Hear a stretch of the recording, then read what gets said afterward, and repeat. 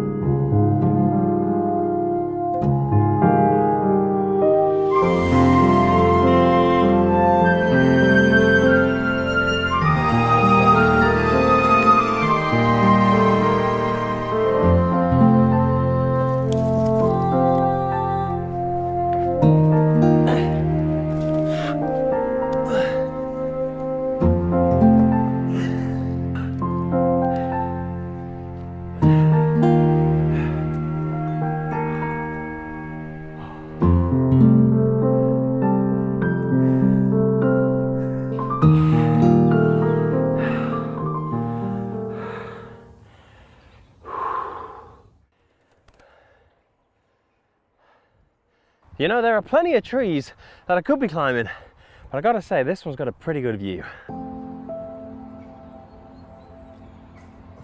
This is quite an old tree, you can tell. Some of it's even dying away, but it is an oak tree. Now, you know what's crazy? This big old tree used to be one of these. This tiny little acorn. Now, it doesn't look like much, but God takes this tiny little seed and helped it to grow into a mighty oak tree. And this acorn grew into something big enough to take the weight of someone as big as me. You know, when God called Gideon to save Israel, you know what Gideon said? He said, how can I save Israel when I'm so little?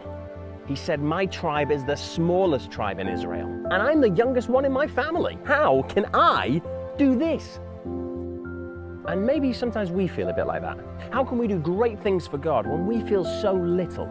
But remember, sometimes God achieves great things from very small beginnings. Gideon went in God's strength, in God's power, and God took what little Gideon offered and turned him into a mighty warrior who won many battles for God.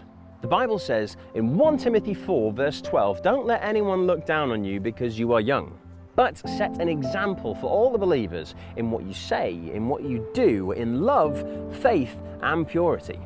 So, if ever you're feeling little, remember the acorn and remember Gideon. God can do a lot with very little.